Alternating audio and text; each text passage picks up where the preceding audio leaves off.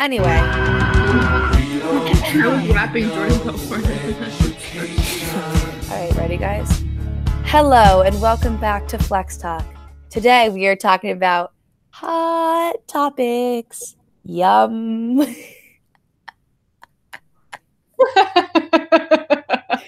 I get really horrible heartburn from like tomato stuff.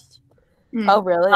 So that's why like pizza's a death trap for me because it's got the lactose, right? And it also has just like the tomato sauce, and so I get heartburn and everything else happening. So my body's literally on fire. That's like if you ever go to a party with Ola, you'll like there'll be pizza, and then you'll go back to the pizza later, and there'll be all crust like ends.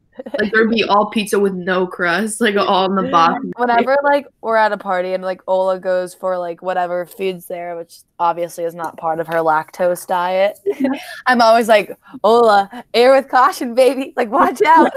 No, the next morning, Ola's like Snapchatting me, and it's like It's World War III. It's 4 p.m. She still hasn't gotten out of bed. All right, so politics. Speaking of shit. Speaking of shit, exactly.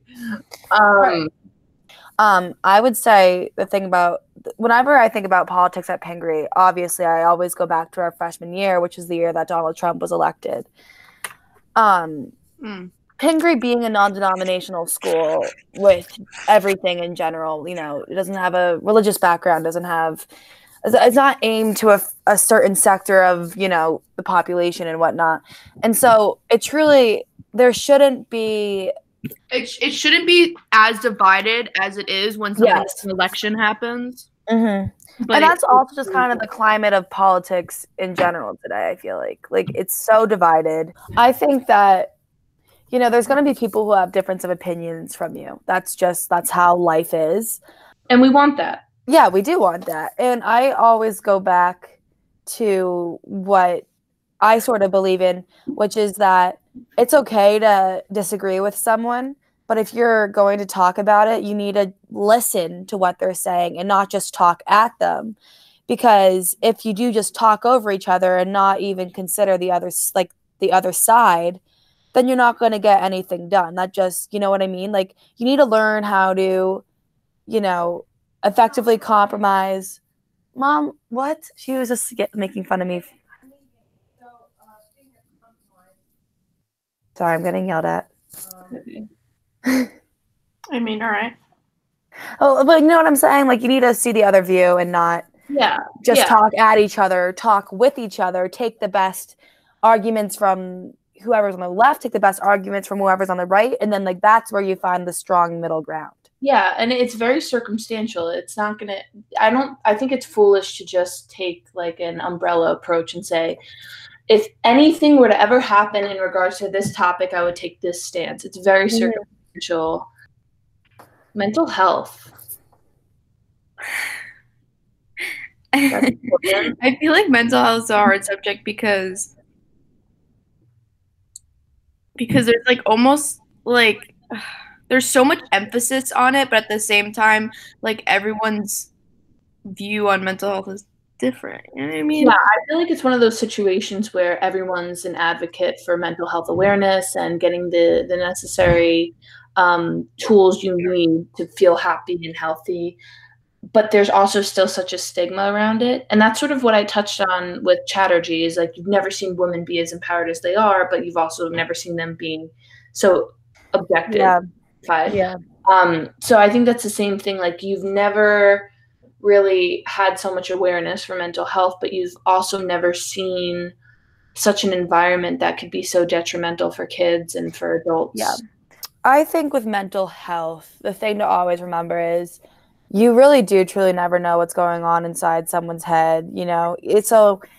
And some people are so good at like masking or covering what they're going through that it's super hard to, you know, be sensitive to what someone might be going through because you do truly have no idea. And I think that was really kind of shoved in everyone's faces in January with all the suicides that happened, you know what I mean? Because a lot of those stories with the kids was that they were seemingly happy, seemingly normal. There was no really telltale signs that were obvious. Yeah. And it's horrible, but it's just like there needs to be more of a conversation about it, just so people don't feel so isolated and so alone in their struggle, because truly they're not alone. Like we kind of touched on it with Molinaro, but there's definitely like a big divide between girls sports and guys sports. And like that's natural, Yeah. but it's also like really annoying, especially this year when there was all the TikToks, scandals and everything. And like our team especially was getting a lot of crap for Yeah. for like anything that we did. And like it's annoying because yeah, I like a good joke once in a while too, but when it discredits like the things that we've accomplished, I really hate that. Yeah. I mean, and I also, the thing that frustrated me with some of those was like, they would say like, oh, like they won like a state champ, but it's girls sports, so it's so much easier. And I was like, listen, like maybe like the competition or maybe the boys soccer game is Oh, there's so much I could say about like maybe it is harder because obviously like they're genetically built different, you know what I mean? It's truly a different game. And then also there's when you compare boys to girls, there's one factor that they never choose to acknowledge is that every boys academy player doesn't play high school. So, Oh, and I never thought of that. I don't like obviously it's your choice whether to play academy or not, but typically academy is the number one team at clubs. Right.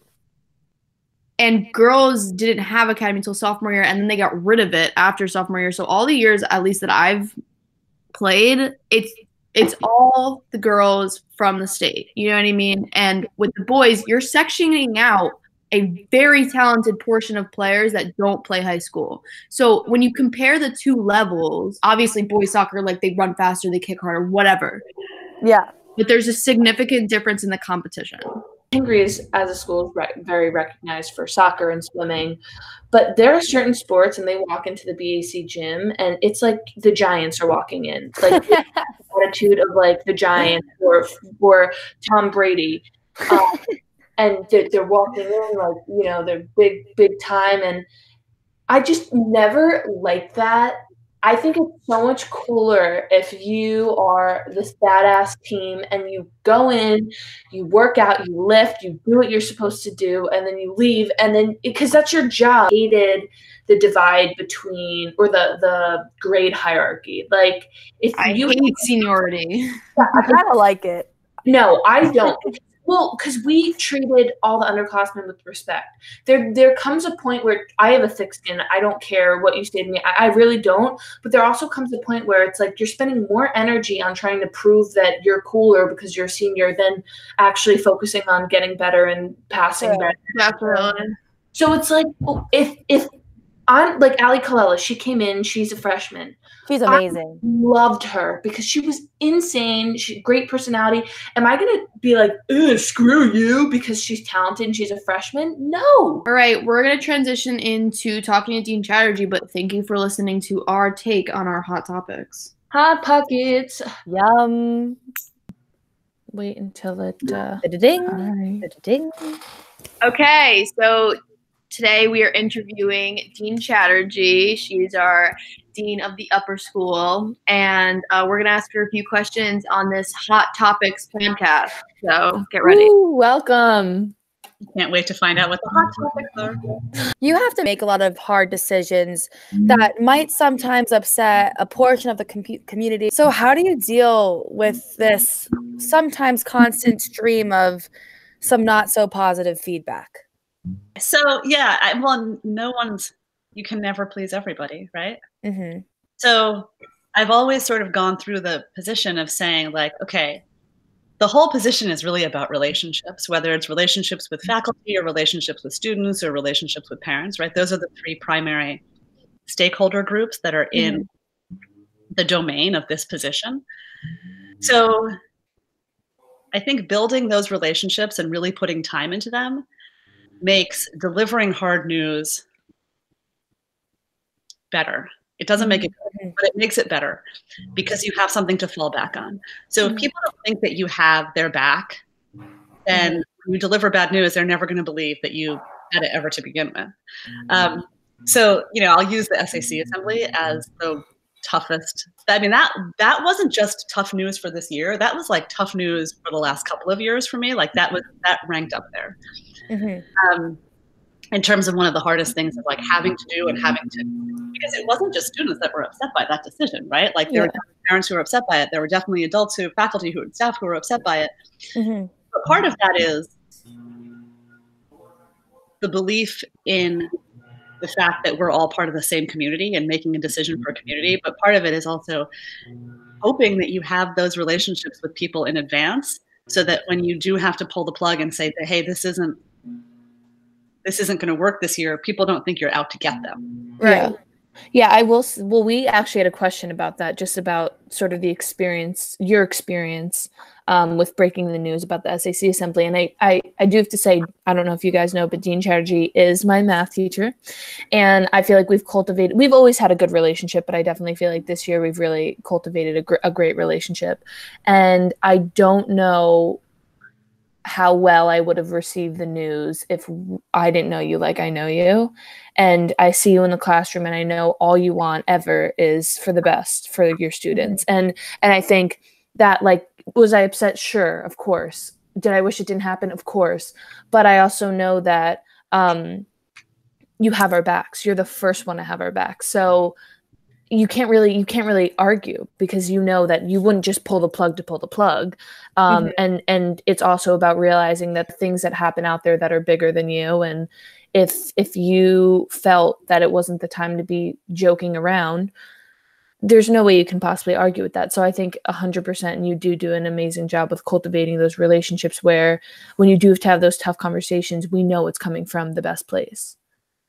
There are 4 people in the upper school, right, that have to deliver bad news on a pretty regular basis, right? Like the 3 deans and me, or they're just the people that have to, we get to have the good and the bad, right? We get to grow up top to bottom, and we get to help shape program, and we get to think a lot of like, oh, what do we want to do for the kids now? But at the same time, we're bad news deliverers. But so much of that is relationships, right? Like, I think you're probably talking to all 4 of those people during this podcast, and that's by design, right? These are people who have worked with you every step of the way. Like Megan, for example, we never had each other in class. Yeah, no. We've grown to somehow know each other, right? Like that's part of my job, is to sort of say, all right, well, how am I going to get to know kids? Right. I do think that with you specifically, you're very good with having a high level of transparency when you do make those sort of big decisions, that it does make it a lot easier to understand, from the administration perspective of why certain things can't or can happen. Yeah. And I think you do a great job, especially being in class. You're so open and transparent about what's happening, but you never I feel like you never step over the line of telling us too much, which is obviously very good. I don't know how you do it, but I view you and Dr. Cottingham as very similar, because you're both people that we can go to, but you're honest with us. And we asked Dr. Cottingham about how she goes about cultivating relationships with students. And she goes, I don't treat you guys like teenagers. I treat you guys like people and adults, and you have ideas and you have thoughts. And I feel like you both do that very well, where it's just a candid conversation, and that goes a long way. Well, I think transparency, it goes both ways, right? If you provide transparency for students, they're going to provide it back for you.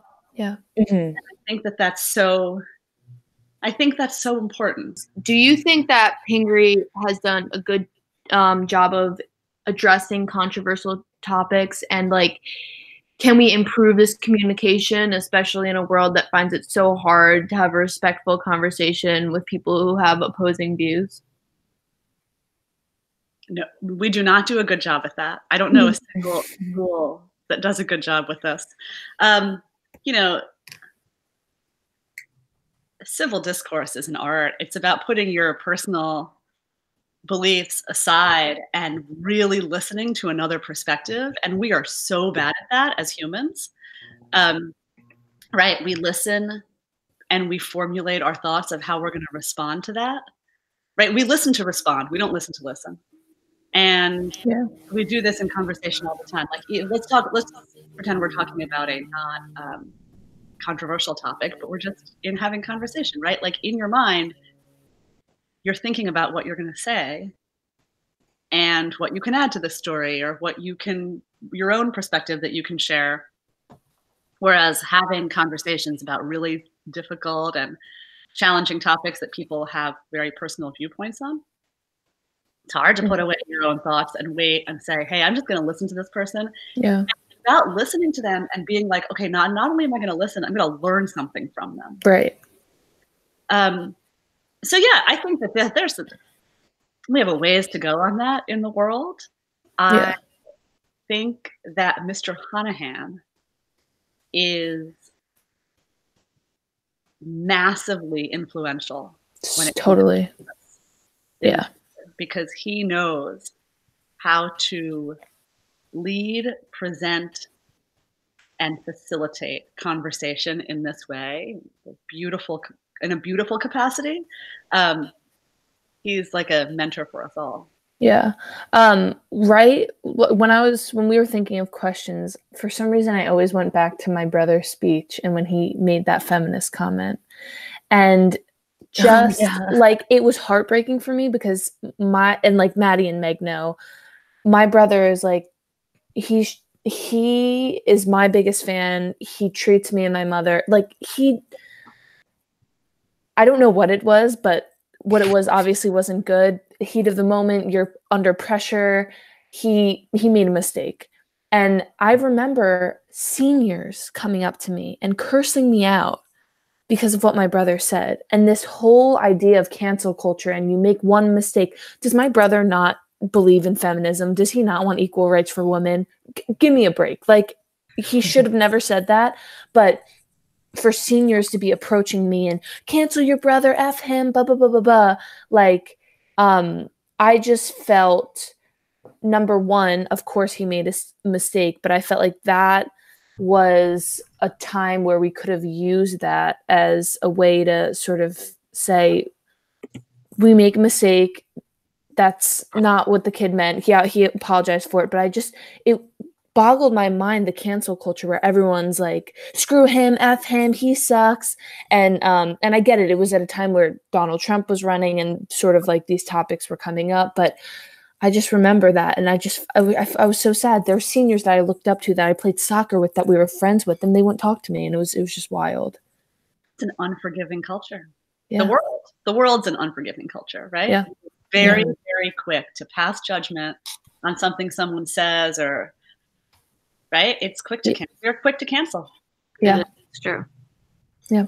Yeah.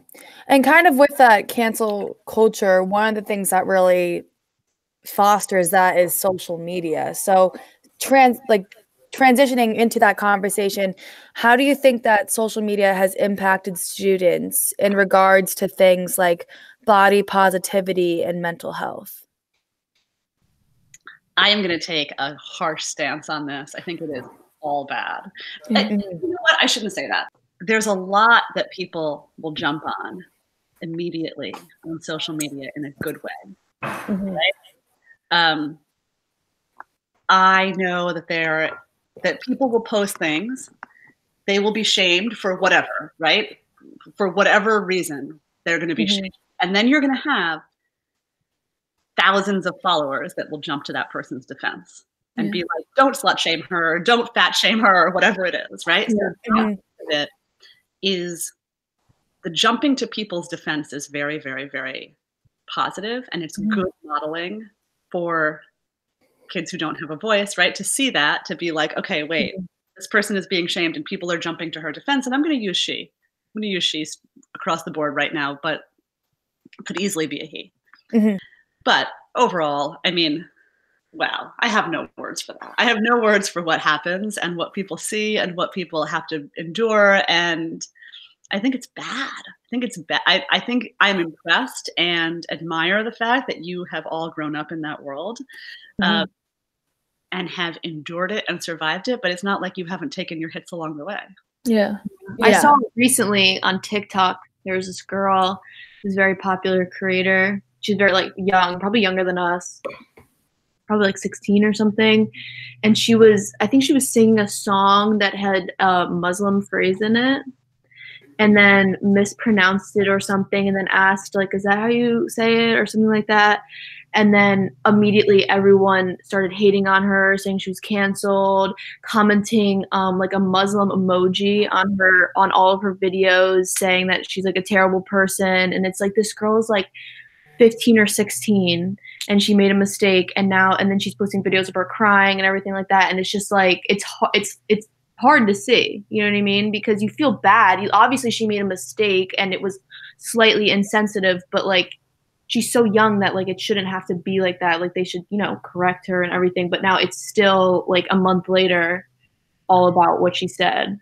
And yeah, it's all about what she said, right? And meanwhile, people have forgotten the fact that she was bold enough to be out there singing on TikTok to begin with. Yeah. Mm-hmm. Yeah. And if it just picked a different song, this Yeah. would have been right? Yeah. And yeah, I'm not defending her by saying that. Like, I know nothing about this one particular TikToker, but Yeah. I know very little about most. They're all cute. But I think that I feel like there's danger at every turn on social media. I don't know how to scroll without holding your breath. Yeah. I feel like it's such a paradox. It's so strange because we're at this really confusing and interesting time where we have never seen women be as empowered as they are, but we've also never seen them objectify themselves as much as they do. Mm-hmm. And so you have these Instagram accounts with these women who are presenting themselves in a way that is clearly going to catch attention, right? When they're sort of very free with their body and how they present themselves. And you have, you know, they have millions of followers and they're getting sponsorships. They're making $1 million per advertisement post. But also, what's the message behind that? Is it that if you're young and you're attractive and you're posing with this detox tea and you're going to make $1 million, what is that saying to young girls who are following you? I always think about APUSH. We had to write a research paper, and I chose to write about the sexual revolution and how people tend to underestimate and they don't really know the lasting impacts of the sexual revolution. I think people really view that as a great time where women were able to explore their sexuality more, the pill, things are just more accepted, and that's wonderful. But also at the same time, there's a rise in pornography and how women are portrayed. And so you have these two things where, yes, women are getting more empowered and things are more widely accepted, but through doing that, it's almost trivializing things that shouldn't be taken so lightly. I think another thing too about social media, and this affects, I mean, I have 2 older brothers, so I know it affects guys in some ways just as much as it affects me as a girl, especially because we were like middle schoolers going through like when Instagram became super huge and stuff. And it's sort of like when you see these quote unquote social media influencers who are just like on their images, they're just like look like drop dead, beautiful, like unreal, almost like these like goddesses and gods. And then but the thing is, like, when you're growing up with that, it sets like an unrealistic idea of what is normal in your head. And it's not even saying that necessarily every single thing that you see on the internet is fake or Photoshop, because that's not true. But they're also these pictures, like, if you really want to see what a person really looks like look at their camera roll, because then you'll see all the other 200 pictures that the person took to get that one where it's like the perfect angles, the perfect lighting. Don't you think that from, you know, whenever you start looking at stuff like that, whether it's 4th grade or younger or whatever, don't you think you compare yourself immediately to every single person? Totally. So going off of that, you're viewed as a strong female figure at Pingry. Over the past years, there's been a lack of female representation in student government and other leadership roles, but mostly student government. Why do you think this is, and what can we do to fix it? So it's interesting. I thought a lot about this. The public nature of running for student government is different than in other areas, right? So if you're interested in being on honor board, that's a private endeavor. right? You apply. No one knows you applied. If you're interested in Blue Key, you apply. No one knows you've applied. If you are interested in being the captain of a sport, that's within your sport, right? People outside of soccer are not talking about who might be the next girls' soccer captain. It's only talking about within that one circle. Yeah. Right. And so I think the public nature of student government is a massive component. What's very interesting, right, is if you look at classrooms across the board, there's no question that girls are more comfortable in a Pingry classroom than boys are in terms of speaking up, right? From 9th grade onwards, I don't know about middle school, I can't determine that.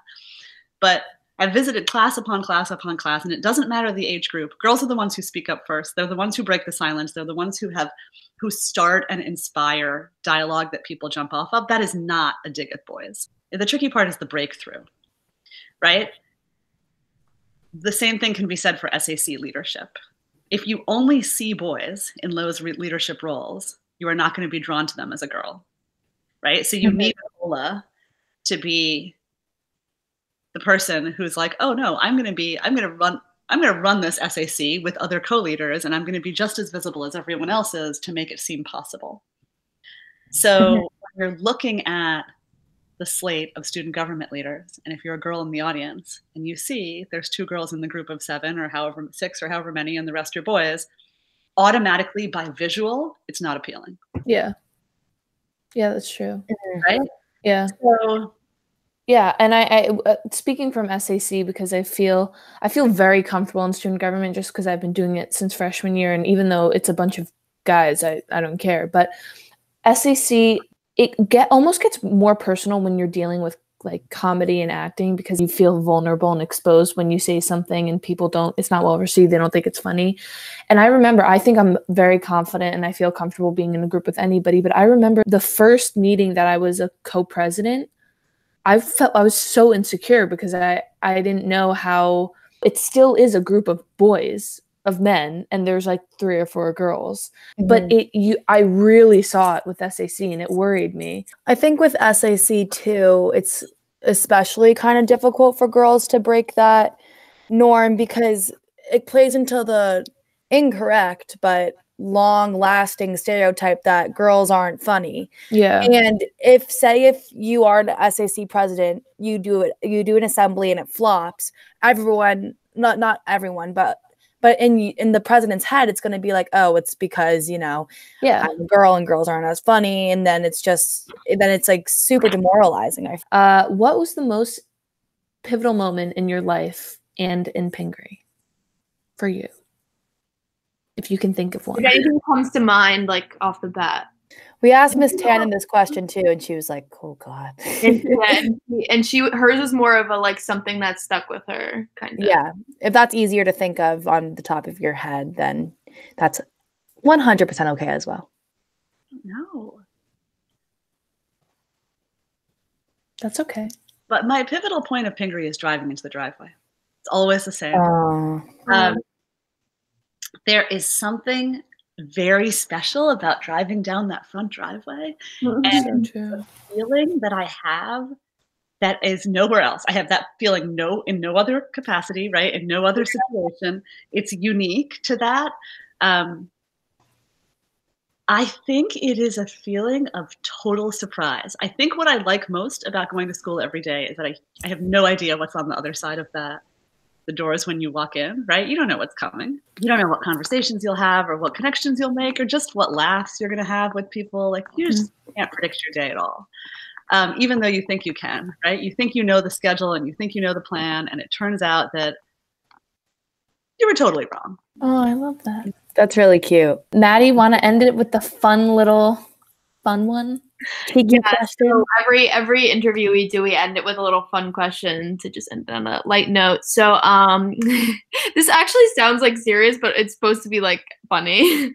What do you see each of us doing in 15 years? But Megan is not hard for me because like running a whole nursing program. You're gonna have like little young nurses looking up to you. Like, Nurse Cowan, what do I do next? What do I do? That's so sweet. Oh, but that's so true. Okay, so what was what do I see? 15 years? I mean, 10, 15, we come back. We're like, hey. Come back for a reunion. Okay, Maddie, I'm gonna do yours next. Hold on. You're gonna be in some sort of like full-on business suit. You're gonna be very, very corporate. Like no smile, serious business. Ooh, I can kind of see I it. like love that. I'm gonna be like boss. Severe. Yes, you're gonna be severe. You're gonna have your hair very like tightly pulled back, and you might even have some sort of leather briefcase. Oh. High-end leather briefcase. You're going to be serious. You're going to be a career day presenter. Not that you won't, Megan, but you'll be very busy putting in central lines and all that stuff. But yeah, you're going to be it's going to be severe Maddie Pillow. I love the thought that's going into this. Very, very corporate. I think you're going to be an actress. I wouldn't have said that before this year, and you think it's because of Chicago, but I think it's because of SAC and Barry. I think you're going to be an actress. That made my day. Paula always says that. If I ever make it to SNL and I look into the camera, I'm gonna say Dean Chatterji. I made it. I'm seeing Netflix show like. Ooh. Yes, I'm seeing Netflix show. That's where the legit actors go these days, because that's the streaming That's site. the platform. Wow, that really made my day. Wow. Also, it's all those answers were just pretty spot on. I'm very impressed with you, Dean Chatterji. Thank you. She knows her stuff. Thank you so much, Dean Chatterji, for joining us on this Hot Topics podcast. I hope you have a wonderful rest of your day. Thank you for having me. You're the greatest. Thank you.